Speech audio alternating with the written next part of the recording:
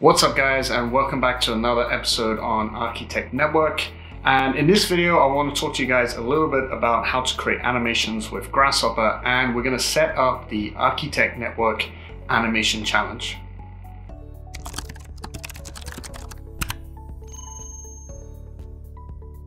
Alright guys, so if you've been following the Archi-Tech Network Instagram page, you'll see that we've been doing these kind of Archi-Tech Network animations, these weekly animations. If you haven't seen it yet, you can check it out below on our Instagram page and the link. But we've just been kind of using our simple logo in Rhino and Grasshopper to kind of experiment with Grasshopper animation. It's always been something I've been interested in. I'm absolutely no expert in animations with Grasshopper, but I've been using it as a way to kind of have a bit of fun and play with the animation part of Grasshopper, which a lot of people don't really realize is there, and it's a quite nice way to tell the story of what the script is doing, or like, you know, the story behind the project if it's computationally driven. We recently posted on our Instagram page, you know, what do you guys think of these animations? Because I was kind of like, is anyone still looking at these? And we got way more positive feedback than I thought. And it got us thinking that the whole point of Archi-Tech Network was to, you know, share information, educate, promote collaboration. And that doesn't really work if it's just me and the other guys creating, if it's just us creating animations. So what I thought would be cool to do is show you guys how we've been creating these animations so far, the basics of creating animations through Rhino and Grasshopper. And that way you guys will be able to download the model. You can follow the link below to get all the information for the challenge. Send it back to us and we will repost on the Instagram page. We can give you some feedback if you're kind of just starting out in the world of animations in Grasshopper, and make this a bit more of a collaborative experiment with the Archi-Tech Network Challenge.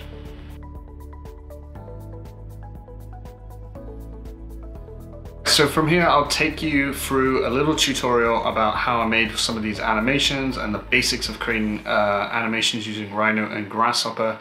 If it's something you're already familiar with and you're already a pro at Grasshopper animations or animations in some other program, you can feel free to skip to the end of this video, or you can hit the link below and find out a little bit more about the parameters of the challenge. Otherwise, let's go ahead, let's jump into Rhino and let's get started. Alright, so we're now in Rhino and we have the exact same file that you guys will have when you download the link. This is everything that's in the model. So we have our ATN logo in 3D. If you look under layers, you'll see that there's a few different options, right? So right now we have the logo in pixel form. So these are kind of larger pixels. They actually overlap each other. We have the mini pixels, the kind of subdivision of those larger ones. There's a few other ones like the center line of the logo, the outline, the pixel outline. So there's a few things to get you started. Like I said, not that you have to use exactly this geometry, but it's kind of fun to use it as a base, and you can maybe grab the points or grab the curve and completely reinvent it. It's a loose guide, but the gist of it is to use the logo, right? So what we're going to go through is actually, I was looking through which animation to take you guys through, and I think I'm going to do the very first one we actually did in Grasshopper. So if you look online, it's actually, if you go onto our Instagram page, it's all the way down at the bottom. This guy, it's not the first one, it's the second one. This little fun one where you basically take the pixels and kind of move them out. It's super simple, but it's actually one of my favorites still to this day. It's kind of explodes them and then brings them back in. So that's the one we're going to go through and give you guys the basics of how to do it yourselves. So yeah, here we go. We've got our geometry. Of course, the first thing we're going to do is open up Grasshopper. Now, I already have the script open, so I'm just going to show you kind of how it works initially, and then we'll go into actually creating it from scratch. So as you can see, the script is kind of basic, and with these animations, I'm usually inputting the geometry, like something from the logo. I'm doing a whole bunch of stuff, and then I'm outputting it through the simple preview, the custom preview component. And of course, usually I'm viewing this in like Arctic mode with material. There you go. You can see it's viewing there. So I'm going to turn off the base geometry because I obviously don't want that to happen. And the key thing for Grasshopper animations and how you do animations in Grasshopper is that it's all kind of controlled using a slider. So I usually have to work out a way that a single slider is essentially driving the effects. Now that slider can also be controlling other sliders and that kind of thing, but the animation component to Grasshopper is linked to the actual slider itself. So you see here I have this value which is causing our pixels to move like 100 millimeters, I think in this case. Whatever that unit is, it doesn't really matter as long as it makes sense in your viewport. But the way that you actually create animation is through the slider. So if you right click on a slider, there's a animate option here. And this is where the simple gist of it is that basically you can assign a viewport to it, a resolution, name and all that kind of stuff. And essentially Grasshopper will run the script, it will run the slider from start to finish. And if we go back to the animate component, it's essentially going to subdivide that and create how many frames you want to create. In most of our cases, we're creating 200 frames. So it basically takes your slider and divides it by 200 and creates an image at every one of those points. So that's how the animations are essentially created. It's quite basic, and we're just using. Oh, I've accidentally set it off there, so you can see it's generating frame 1 of 200. So this one's not like super hard to do. In fact, I'm actually overriding an old one I did. The other unfortunate thing is that you can't really like stop it. You can see I can kind of play with it, but this is just going to run. In this case, it's not so long, so estimated time we got 30 seconds. I'll fast forward this in the actual video, so we're not hanging around for another 30 seconds.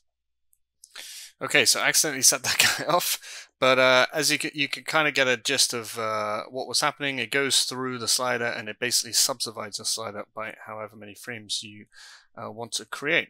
So that's the basics of the overview of it. So now let's start from scratch and let's create a new Grasshopper file, and we're going to start the script completely from scratch. So the first thing I'm going to do is just grab a brep component. The other reason why I chose this particular animation, because I'm not using any plugins. I think most of this stuff is just typical Grasshopper components. Let me reorientate myself. Let's stick with the original one. Let's grab the bigger pixels in the file. We're going to bring them onto our canvas by right-clicking Set Multiple Breps. And there we go. We've got our breps, our pixels. We can kind of be done with that. I actually don't need to see that anymore. I can just use the preview. Okay, so the gist of what we're going to do is we need to grab these and move them in a kind of random direction. And the way that we're going to do that is we're going to create like a random vector.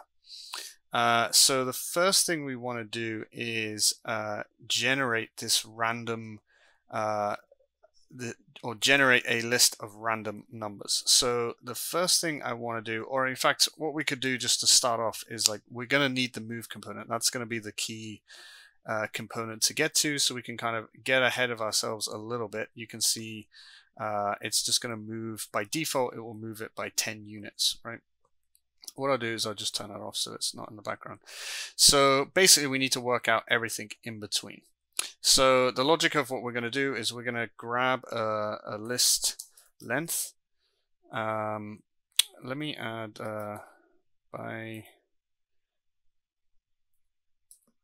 bifocals onto the canvas so you guys can follow along. I always forget to do that.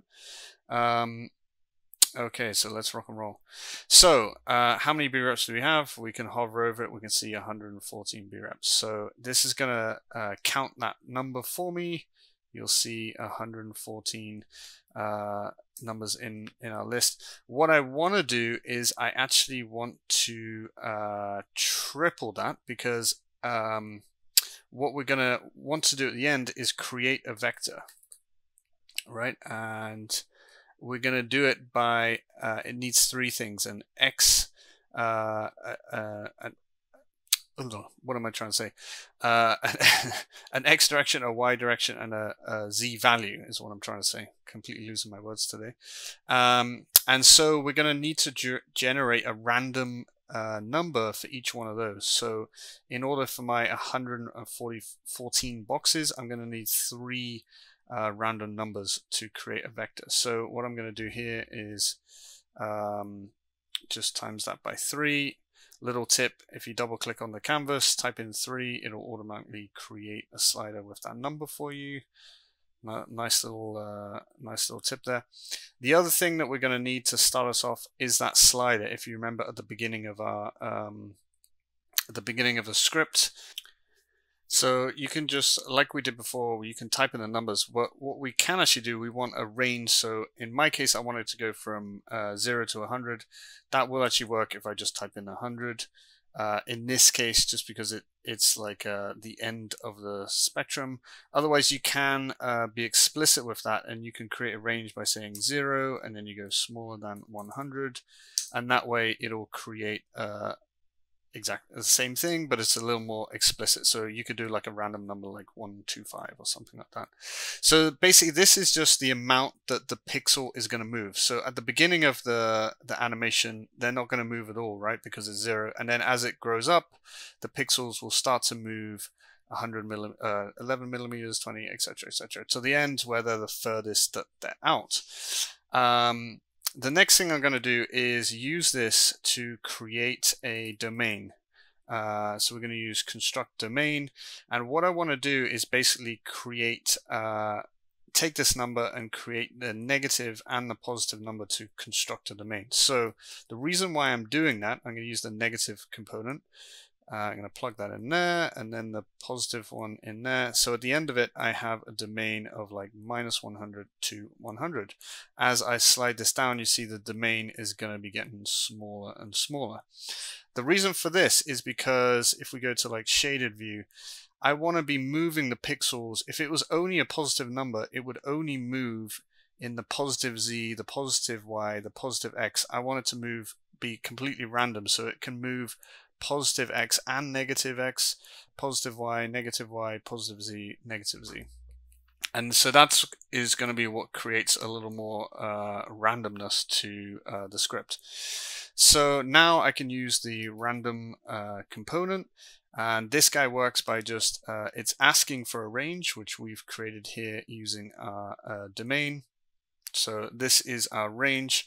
I have the number of random values, which is here, and then the seed I'm just going to leave as it is. The seed is basically like rolling the dice again. You're kind of just mixing up a different kind of randomization pattern. But in this case, I think you can obviously change it and you'll get a slightly different effect for each one. It might be a fun thing to do to create many different random animations. So we're almost there. We just need to now take this list, and so now we have this list of tons of random numbers, but I kind of need to partition them out into threes so that I can kind of separate them out here. So we can use the partition tool, the partition list. So this is going to take our list and subdivide it into 3. We could use the same component here, the same input here, and that's going to take our list and divide it by 3s. We know that it's going to be divisible by 3 because of what we're doing here. We times it. This slider we'll never need to change, but you know, it's always nice to connect. If one thing's controlling it, you can use it later on in the script. Now all we need to do is take this list, and I'm going to use the list item component to take my list, and then so now the list is grafted. So each one of my branches contains the 3 random numbers that I need, my X, Y, and Z coordinate. So I'm going to use the list item to grab each one of those individually. The list item is obviously a classic Grasshopper component.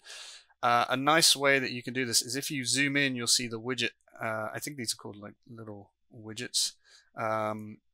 Actually gets a little bit bigger, and you have this plus component. So if you hit that, what you're doing is you're actually grabbing the first item in the list, the second item in the list, and the third item in the list, which is kind of handy.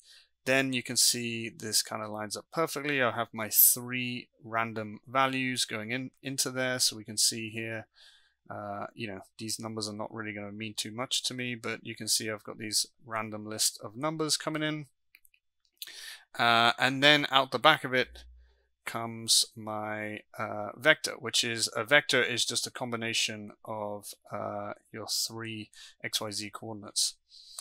And then we are almost there. So the last thing I want to do is now I have a list that is grafted, and then I also have my original list, which is not grafted. It's one branch of 144 items in. This is 114 branches with 1 item in each branch. So I want to flatten this parameter as it's coming out. And then if I plug this guy in, I'm going to turn on the preview. Let's go ahead and we should start to see. Oh, I have that guy turned off, right? That's why I'm not seeing things. I actually like to use this this kind of view parameter where if you hit the green guy, you'll only see the components that you have selected. So like I'll come and select that, but you can also come here and still change you know, mess around with the slider. So there you go, you kind of get that random. You can see that the script is working as we intended. We've got this random movement of the blocks. Some of the blocks kind of clustered together, and that's just, I think that's just the randomness. You know, computers, it's just a random number and they happen to kind of stay together. If we wanted to get rid of that, we could change the seed, for example, and that might mix things up. But we need one last component to finish our script, and that's the preview. Things called custom preview. So we're going to take our geometry, put it into the geometry input, and then we can also give it a material. And you can do this by simply just grabbing a swatch, a color swatch. And we're just going to go for this particular one. Let's just go black, keep it simple. And this will only preview, this is the equivalent of, you know, it's a rendered material. So we won't see this in the shaded view, but we will see this if we go to Arctic Material. We can actually see that. So now the kind of Grasshopper preview, I don't really even need to have on. In fact, you can turn it off. Might save you a little bit of memory or whatever on your computer.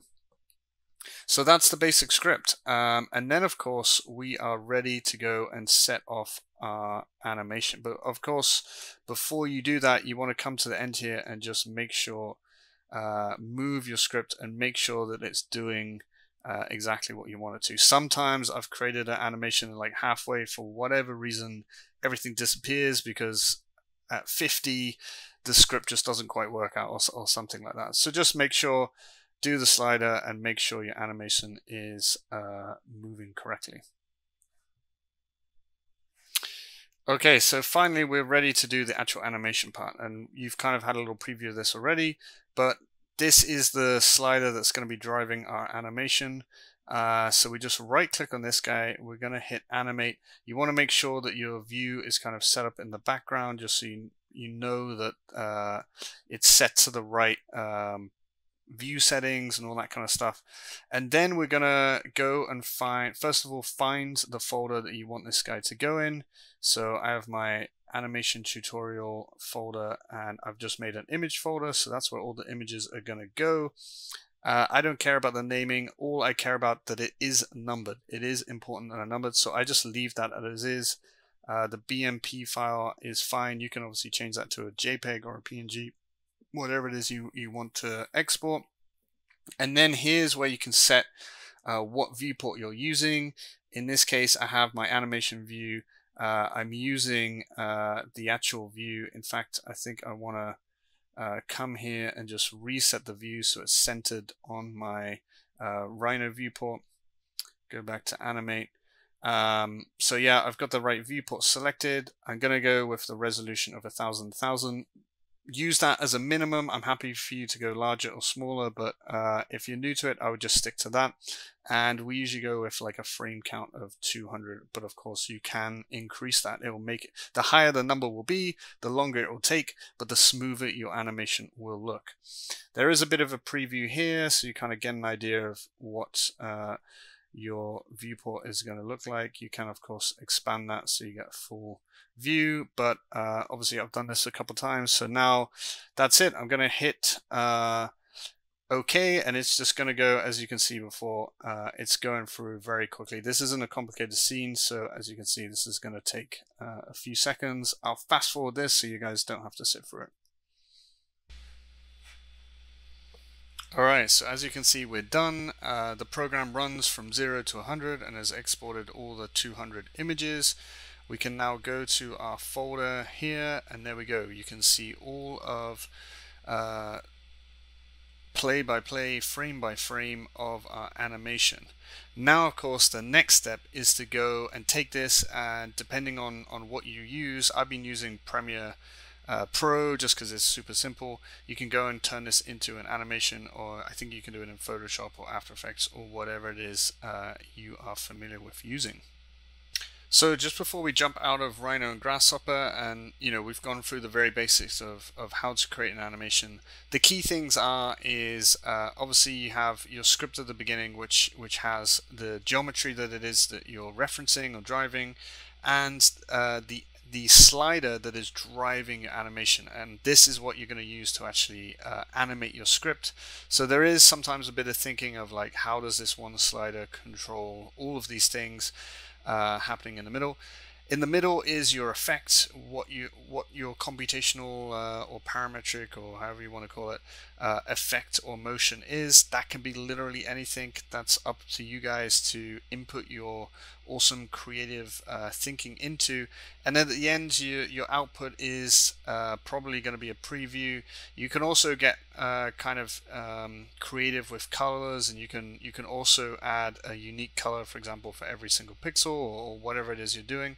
But that's the basic: your input, your animation slider, and then your output, and then of course setting up your viewport. So in my case, I've got Arctic mode but materials turned on, but you might have some kind of cool maybe color the background or something like that in your own Rhino viewport. I'll also be sure to put this Grasshopper file in the link so you guys can open it up and take a look for yourselves and test this script out for yourself. Okay, and just to finish off the process, I'll show you what I do in Premiere. So I just open up Premiere. I'm just going to go to New Projects. Oh, come on. I'm not going to do anything special here, and in fact I'm not going to save it. I'm just going to hit OK, leave it all as the default settings, and then all I'm going to do is come down here to my import media to start, right click on this, import. I'm then going to go, there you go, you'll see some of our previous iterations. I'm going to go to my image folder. I had to jump over to my other computer to run this guy, and here this is why it's important for your frames to be numbered. You want to have this checkbox ticked for image sequence, right? So it's going to read the numbers and know that it's a sequence of images. You click OK, and then it's going to create a little it's going to package them up for you. You just drop them onto the timeline, and then what I can do is I can come out here and just preview it. And for example, what I might want to do is, instead of just ending it where it explodes, I'm going to actually bring it back together. And all I'm going to do is just bring this over here as well. So there's now 2 of them. And what you can do, I usually keep it below 15 seconds so it can be on an Instagram story. You can just right click on the sequence of images, go to speed and duration. This is where you can speed it up or slow it down. In this case, I'm just going to reverse it, click OK, and then if I come back to the start, I just play it, you'll see that it's actually a little bit slow. So let's speed it up as well. It's going to explode and then come back down. But it is looking a little bit slower than I expected. So let's ramp it up by 200. So it's kind of 3 seconds. And then I'm going to do the same thing. Did I accidentally shorten it there? So all right, let's do that again. There you go. And then we're going to take this one, speed it in the same way, but this one is reversed. We can just bring that so that they're now matched together. Click OK, and there we go. We have a little, what's that, 6.5, 7 second animation. There you go. And then, of course, just to finish that process, we just want to export. So we can go to File, Export, Media. And then here I just go with the H.264. And the only thing I kind of check is to the output name and the file type. So in this case, I'm going to go and save it to the correct location. I want to save it here. Oh, it's off screen. And I want to make sure it's a MP4. And this is just going to be called frame. Let's call this animation 22 or 2, because it was number 2. So animation 2, and then export that guy. You know, these guys don't take too long. So I'm just going to grab it from the folder here, and there we go. There's our animation. Just double click on that and let it play. And there we go. Our animation is ready to now submit to the ATN animation challenge. So now you have a little bit more knowledge on how to create your own Grasshopper animations. You can take that, go nuts, and take your own spin on how to animate our ATN logo. The challenge itself is pretty simple. We don't have many parameters. The only thing we ask is if you go in the link below, you'll be able to actually download the geometry, the ATN logo in a few different variations. And all we're asking is to, whatever you do with the logo, rebuild it, reinterpret it, to just start with that geometry. In that way, everyone's starting with the same kind of base point, the base geometry, and it's more about kind of taking your own spin on morphing that and interpreting that, and go wild and create your own kind of fun spin on it. You also don't have to use just Rhino and Grasshopper. If you're like a whiz in Cinema 4D, Houdini, Maya, After Effects, whatever it is, feel free to go and submit something and create something using a different program. We'd love to learn also how you guys create them and what's the workflow behind it. So as we kind of receive more of them, maybe we'll do a little clubhouse talk or a podcast where we'll go through some of the kind of interesting ones and the workflows behind them. The other thing, ideally, there is a view saved in the Rhino file. If you guys want to use that, or if you can use that to create at least one animation from that, so that we can get an apple-to-apple comparison of everyone that submits the video. However, if you do think there's a cooler angle or a cooler view that kind of plays into your design and your idea, submit that as well, and we'll submit the kind of most interesting one out of the 2 views. Otherwise, in the description below and in the link below, it has all the kind of guidelines for how to export the video. Make sure it is a video file and not a GIF. Otherwise, to submit it, you either send it to us directly to us, and make sure to include all your information, or post it on your own Instagram page, tag us, and again, send us your name, what programs you use to create it, a little bit of description, and if you're affiliated with an office that you want to tag in it, we can do that too. That way, when we post it, we'll make sure to kind of include yourselves and a little bit of information behind how you actually created it. So yeah, I'm super excited to see if anyone submits anything or what people submit. Yeah, hopefully this will be a cool kind of collaboration to expand knowledge and share a little bit around this new kind of Archi-Tech animation era that we're seeing online.